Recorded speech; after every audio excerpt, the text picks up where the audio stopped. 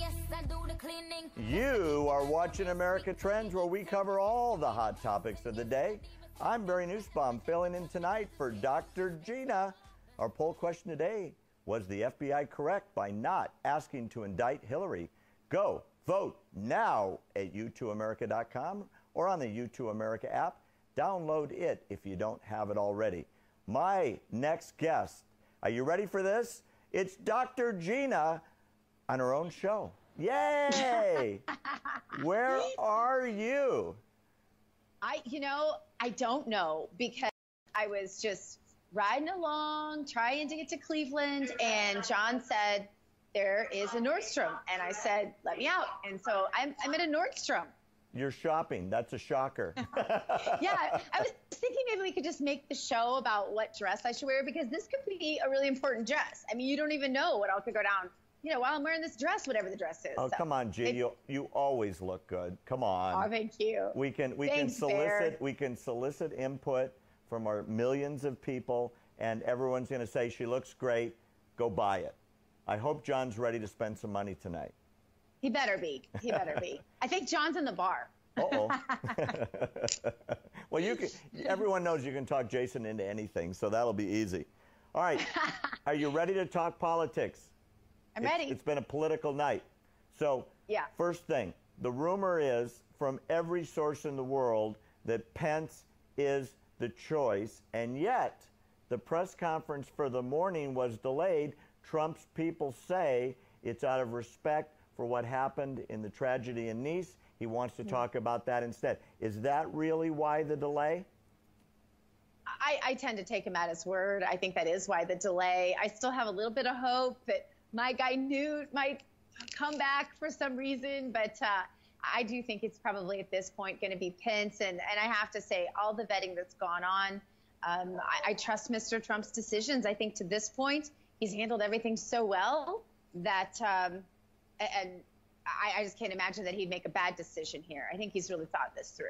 Well, we talked about this last night while you were driving in the motorhome on the way to Cleveland, that Pence that sounds so bad. I know, but like of all the things I never wanted to be doing, driving in a motorhome to Cleveland. But I am very excited about this trip. I hope you're videotaping, because this should be a show or maybe a series. Dr. G goes to Cleveland. Reality show. We talked about this last night on the show, that Pence met the entire Trump family. Donald took the kids. They had a whole evening. It was a real schmoozathon to get the families merged together.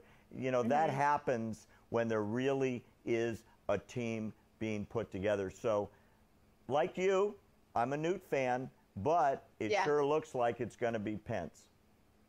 I think that it probably is at this point. And again, I think we'll start to see as it starts to unfold. I mean, Pence is squeaky clean, married to his high school sweetheart. I don't think they're going to find any dirt on this guy. About the worst thing you can say is he has disagreed with some of the major policy that Donald Trump says. But President Trump's vice president. So well, let's talk about that. What does he bring to the ticket that Trump needs help on? Right. Well, there's the state, and that would be really nice if he could deliver that. But then I also think that there is just sort of a more a relationship with the establishment that might help mend some fences along those lines in order to make things easier to get support from people that Donald Trump hasn't traditionally had support from, which, of course, is the establishment. But the nice thing for voters, if Pence truly is the vice presidential choice of Mr. Trump, is that Trump will still be president. The vice president doesn't make a whole lot of choices. And so it's not like he would be bringing in someone who leans more establishment. It's just that someone who leans more establishment can help forge some avenues for him. And I think that's not a bad thing. Okay, I buy all of that. Let's change gears. For those people that don't know, you're a delegate. You're going to be a participant, as is your husband. So what everybody's talking about, G, is the Rules Committee.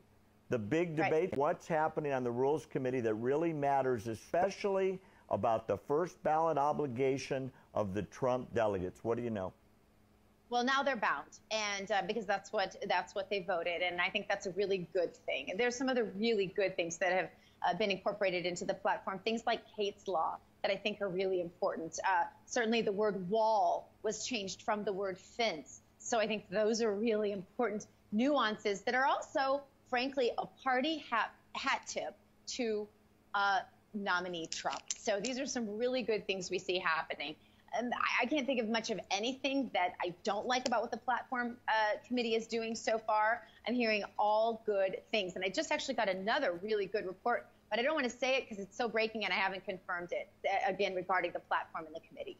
I'm dying to hear it. You'll be back on Monday. We can ask for inside stories then. Absolutely. There were tweets put out today that Trump said this is the strongest pro-Israel platform in GOP history. Thank God. Do you have any thoughts on that? I'll tell you, I'm really excited personally. I'm really excited about that, too. I'm excited about stiffer penalties for people who commit crimes who are illegal. I'm excited about much harsher rules regarding who can come to our America and endanger our citizens, specifically speaking about Syrian refugees and citizens from jihadist countries. So all of these things are really good things. These are a huge step in direction. And I just want to remind people, I do believe that if it were any of the other nominees, we wouldn't be seeing some of these sweeping changes that are needed more now than ever. Thank God. Couldn't agree with you more. So let's go back for a second on the convention and the rules. There's still a really strong dump Trump. They've got 5 different hashtags. Is that over? Is that fight behind us? Is it Trump on the first ballot and get it over with? That fight, I believe, is really over, Barry. I'm hearing people that were never Trump forever that I thought would just go to their graves never Trump, right? I'm hearing some of them even moving around and coming over to this side. I think that certainly the terrorist attack killing 77 in Nice, our hearts go out to the people of Nice. Barry, I'm sure you've been there before.